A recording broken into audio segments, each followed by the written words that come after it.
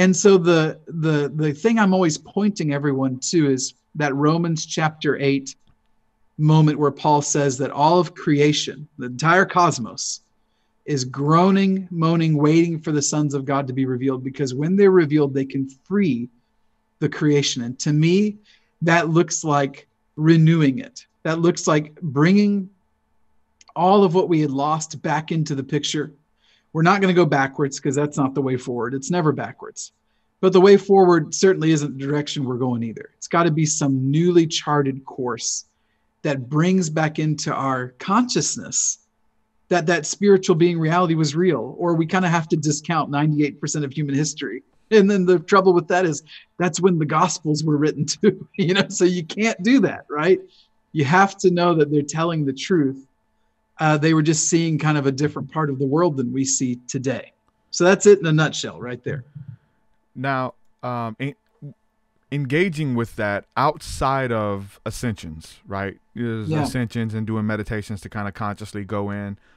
Those are ways to engage, but engaging with the elements, with the spirits outside of that in your day to day. Say when you go to the beach. Say when you're in the sun, and the sun is there's a relationship with that sun. It's giving you vitamin D and or C and a bunch of stuff's happening. The grass, the trees, hugging the tree. All of understanding that Gaia, the earth is alive. The earth is a being as well. How does that look in engaging with that in real time versus like going in the imagination or the ascensions to do it? Like, how does that look? How does your relationship look when you feel the wind blow? Is there, for me, it's immediate gratitude. It's like, hey, I know you're there kind of thing. Like, how does that look for you? Yeah, that's maybe that's the best question of all, is the one you just asked, is, okay, so how does it play out? So I'm a big fan of the way that Jesus demonstrates kingship because it's so counter to the world. So Jesus never wants to rule anything he doesn't know. So he only rules via relationship. He never rules by, he's not interested in anybody paying homage to him. He's never asking people to come kiss his ring. His first, it's just like what we started this conversation with, Derek, is he wants to know you. And then he knows if you get to know each other, you'll figure it out that he's a king, but he doesn't need you to come kiss his ring. He doesn't need you to pay homage. He rules via relationship. If we're going to step into dominion as humans in this cosmos, it will be because of relationships. So as I got to know the wind and the waves and the mountains and the trees and the earth and the stars, it took time, right? It took time out of my day and my person to go, all right, I feel you. I know you're there. Who are you? What's your name? I know there's probably thousands of spiritual beings that could represent the ocean, but I bet there's one, at least one, that's connected to me that represents the ocean. And I want to know that one, right? So I love the storm. I love thunderstorms. I just think they're beautiful. I think they're powerful. I'm always in awe of them. And so early on, I would always see this spiritual being. Now I'm using the eyes of my heart. I'm using the imagination to do this, but it's building a relationship that got stronger over time. So I'm seeing the spiritual being in the clouds that I knew by the name Marshall. Giant, powerful presence, And, and we just, I don't know, over, walking in a summer afternoon, I would see him in the building thunderstorms, and we would always converse. So this is a fun story about how this played out. I tell this story all the time because it was like a foundational moment for me that I thought, okay, I'm not crazy. So I got invited to officiate my buddy's wedding years ago in Baltimore, Maryland. Summer wedding, and it's outside. It's in the courtyard in downtown Baltimore. Forecast for the day is great until about 4:00, and then it's thunderstorms. Their wedding was at like 4:30 or 5 or something. So we get to the place, we're setting up in this courtyard, skyscrapers all around. And I'm telling you, the sky was already deteriorating. Like you could tell storms are coming. Now, like any good wedding officiant, I had prepared like a 10-minute version of this wedding in my head. Like if it gets bad, I'm gonna be like, do you kiss her? Let's go. Let's get out of here. We were going to do this if we had to do it quick and in the rain, So the time comes for the wedding. These clouds are building. It looks bad. And this buddy of mine had kind of like a Jewish Hebrew background. So they're getting married under what was called the huppah, like a canopy with 4 poles. And so there, everybody comes in. I ask the dad, who gives this woman to be married? All that stuff is done. They have a time where there's some music being played, and I got to kind of like step back. And that's when the wind started to pick up and the storm started to come in. And my buddy, the groom, is having to hold the pole of the huppah because the wind's threatening to blow it over. And that's when I felt the first drop of rain hit my nose. And I said in that moment, okay, I know the storm. I've met him. I've met the spiritual being. We've talked so many times. I'm going to go talk to him right now. So I said, all right, Marshall, where are you? And he comes right in front of me. I'm using the eyes of my heart, right? And I look at him and I just said, I need your help right now. And he looks at me and he goes, it won't rain. And then I watch him go. I watch him fly up, just using the eyes of my imagination.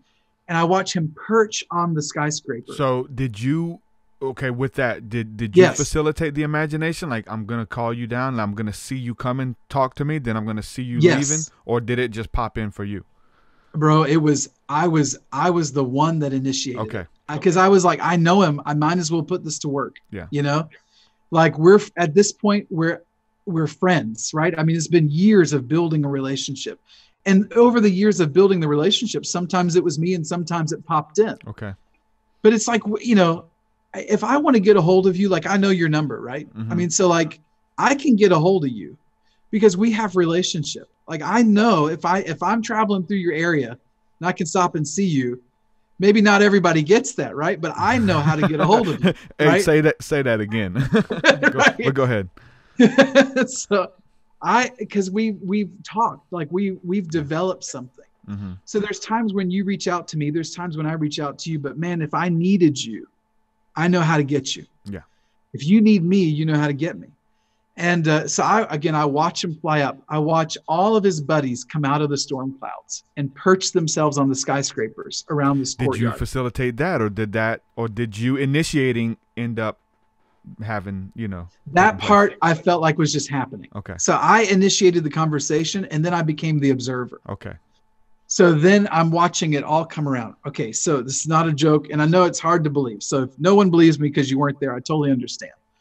But not only did it not rain, but those clouds parted and the sun's rays peeked through a hole in the clouds and lit up the huppah. We did the entire hour ceremony.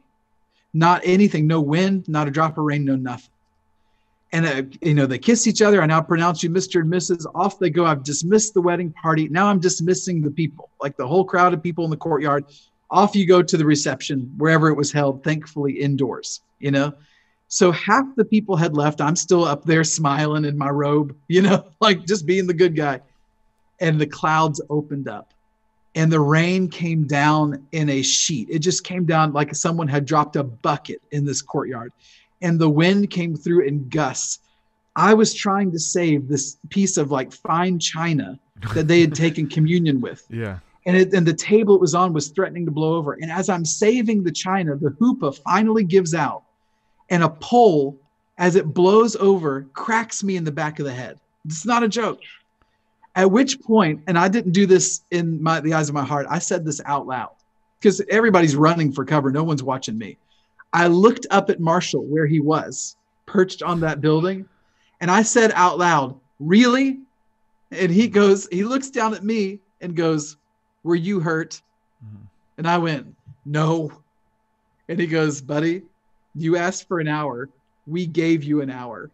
He was like, if you wanted an hour and 10 minutes, you better be specific next time. And it became this joke of an experience, right? Like it was funny. It ended in me being soaked. It ended in laughter. But I'm telling you, that was one of those moments that I walked away from and went, I will never doubt this reality and that I'm designed to create a relationship with it. So that it's not something that's unknown for me. It becomes like a friendship. And it makes me think of, if you've ever read about the life of Patrick, like St. Patrick in Ireland, it said of Patrick, he had an angel he met with every week named Victor. It was Victor. It was short for Victoricus. Patrick called him a nickname because they were so close, him and this angel. And it said, Patrick met with Victor like a man meets with his friend. And that to me is a picture of where we're headed, is that kind of a relationship with the angelic world. And if you get the scientific revolution, if you get that key, then you know that the angelic world is connected, is represented in all of the aspects of the world around us, in nature and in the cosmos. So you put all those pieces together and maybe we can see where this thing is going, you know? That's awesome. So you mentioned that with the wind, engaging the wind and these different entities and things like that. And then I know you've been mentioning mountains and stuff and the grass and the trees and things like that. And I'm sure for each element, and then elements within the elements as well being alive. And I'm sure we can go into great detail